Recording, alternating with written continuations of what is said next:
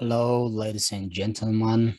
This is Dr. Samuel, and today I would like to share with you about COVID vaccine and also how the COVID-19 becoming pandemic from the start of China, and then after it became really a problem all over the world.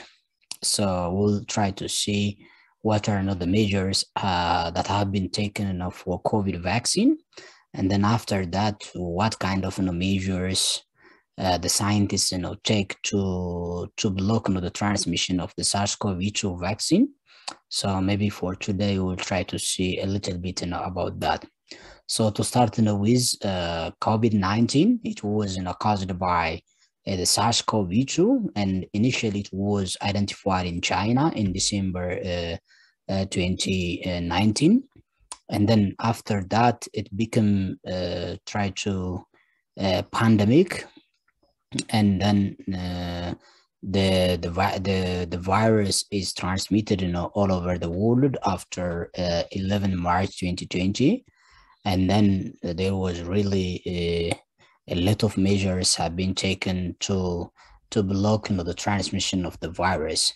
So maybe as of 14 February 2021, almost greater than 180 million was confirmed with COVID, and greater than 2.3 million days was reported by COVID-19, which is all over the world.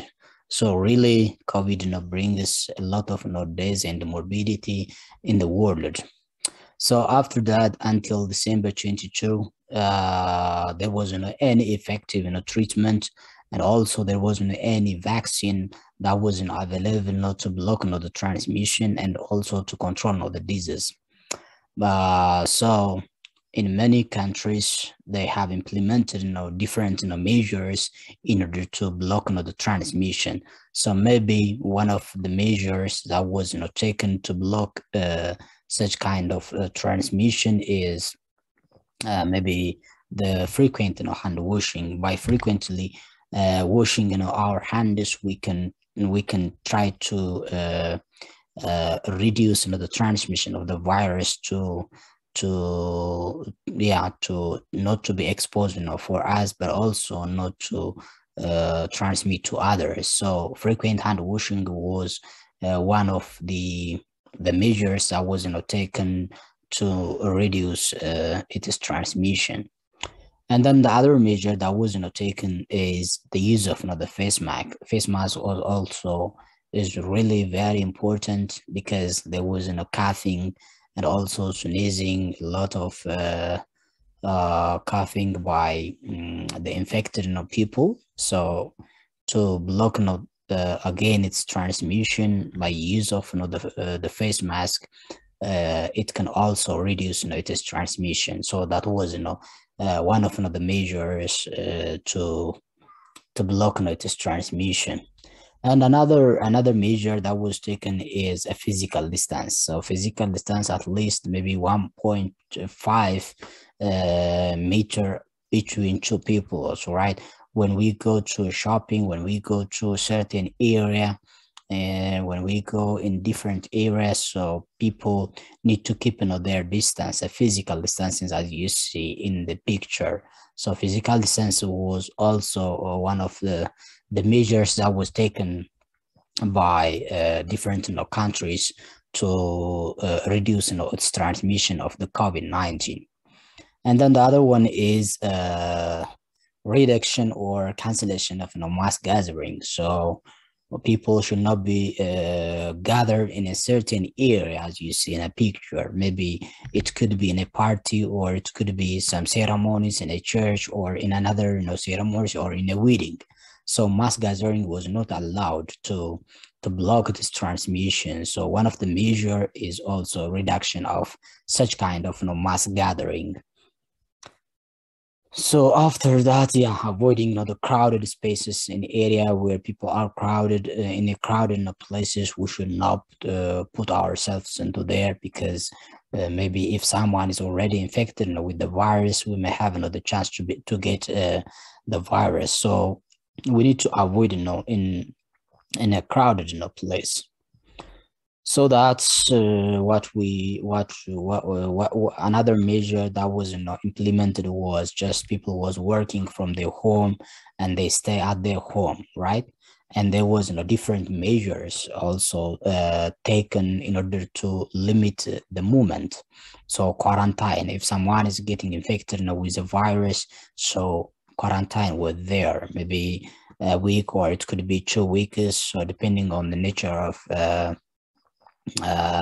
the rule that was implemented in different parts of the country. Quarantine was one of the measure for the infected people, and the curfew is also another way that was implemented, and lockdown is also another that was implemented in different part of the world.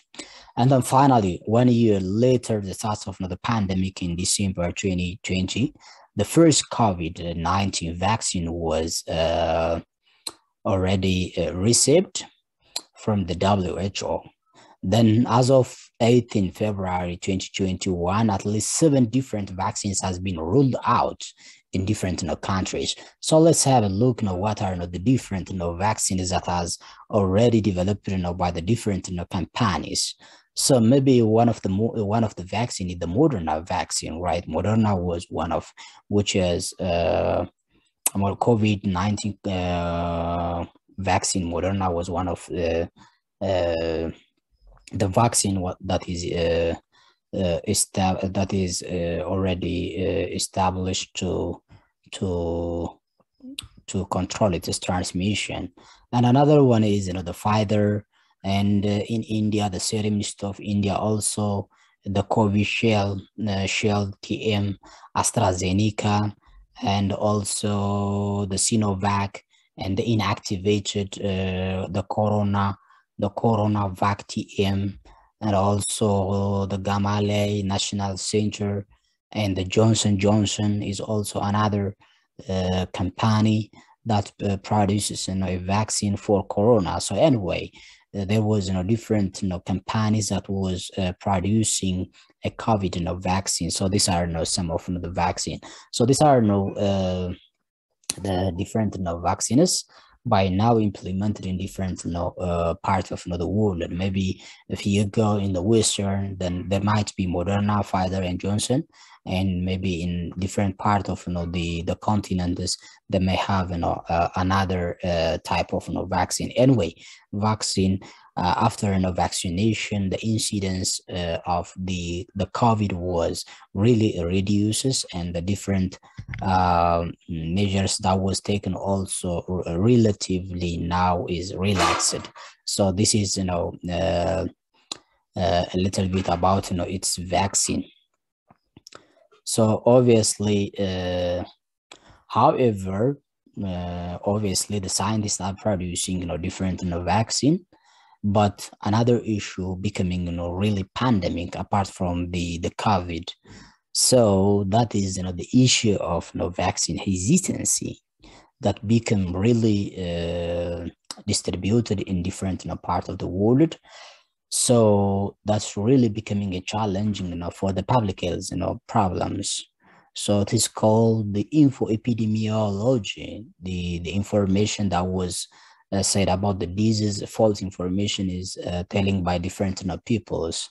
So as a result, many peoples in different parts of the world are becoming vaccine hesitant, and also there might be different activists that are really vaccine hesitant, and they disseminate in the social media about the vaccine, but they are not really the specialists for it. So vaccine hesitancy becoming really a problem, even though there was different vaccine is producing in different parts of the world. So what does it mean, vaccine hesitancy mean? So let's have a look vaccine hesitancy. Maybe later we'll see in detail, but for today, just I'll try to tell you only a little bit about what is a vaccine hesitancy is. So when we say, vaccine hesitancy, it is just a delay in acceptance or a refusal of a vaccination despite, the availability of the vaccination service.